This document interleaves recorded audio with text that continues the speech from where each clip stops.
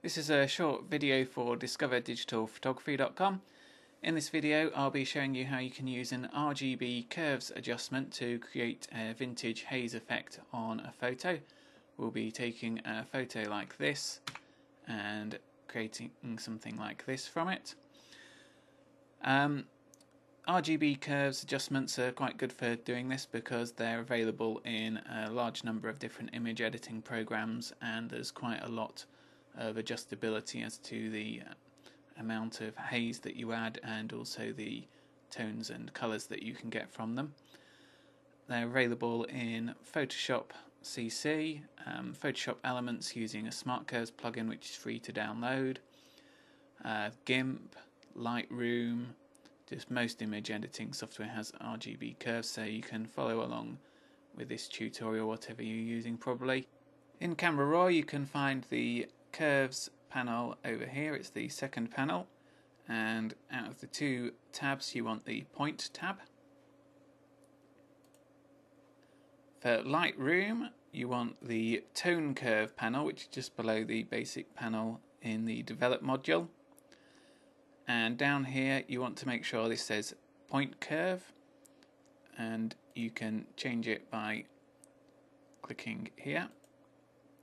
So if you've got the standard Lightroom curve like this, just click on this little icon and that turns it into the Point Curve. For Photoshop, go down to the adjustment layers and then you can create a new curves adjustment. And then up here you get in the properties for the adjustment layer, you can adjust the curves.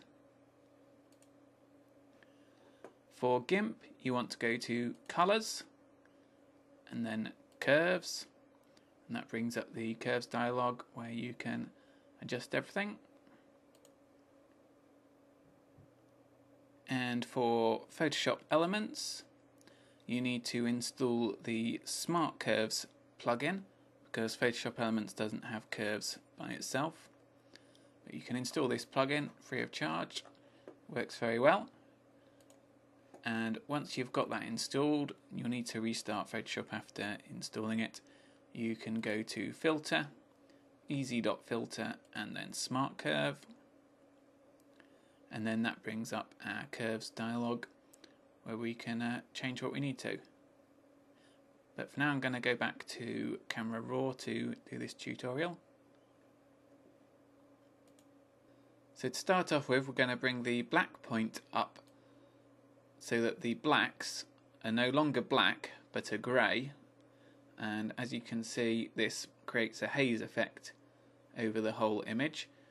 To do this all you need to do is just click on the black point at the bottom left corner of the curve and just bring it up, and what used to be black is now grey. You can see here 0 is black, that's what it used to be, and now it's 55, that's a kind of shadow tone.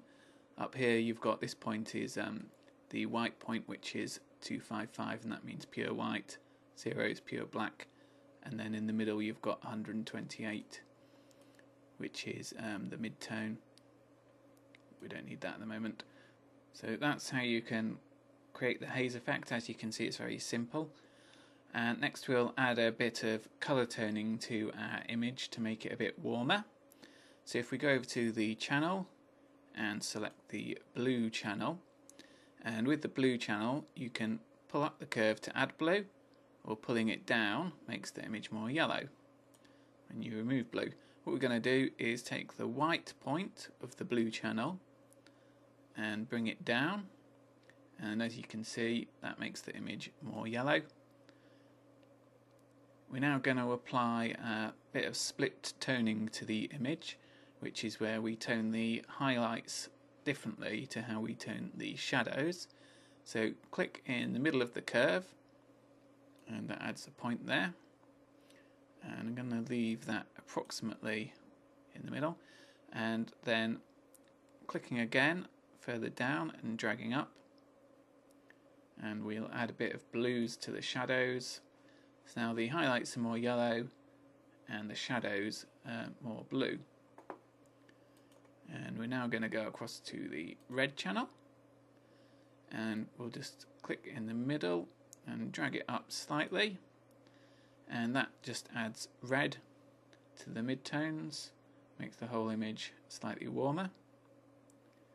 And I quite like the image like that, but you might want to play around with the green channel as well. And what you can do here is put an anchor point in the middle of the curve, and then you can pull up. That's adding greens to the highlights while magentas are being added to the shadows. Or we can do it the other way around and reduce the greens in the highlights. So that's adding magentas to the highlights and increasing the greens in the shadows. Or we might want to leave it like that and just pull that down a bit. I'll get rid of that. Now what I'm doing here is, we're up here in the highlight area, you can see the curve is quite close to what it was originally.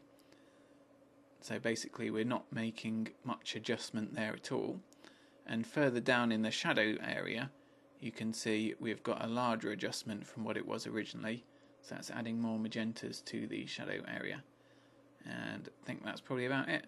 So obviously you can play around quite a bit with the curves, changing the colour tone and that sort of thing, but the main thing for creating the haze effect is simply on the RGB channel, bringing up the black point so that blacks are no longer blacks but are greys.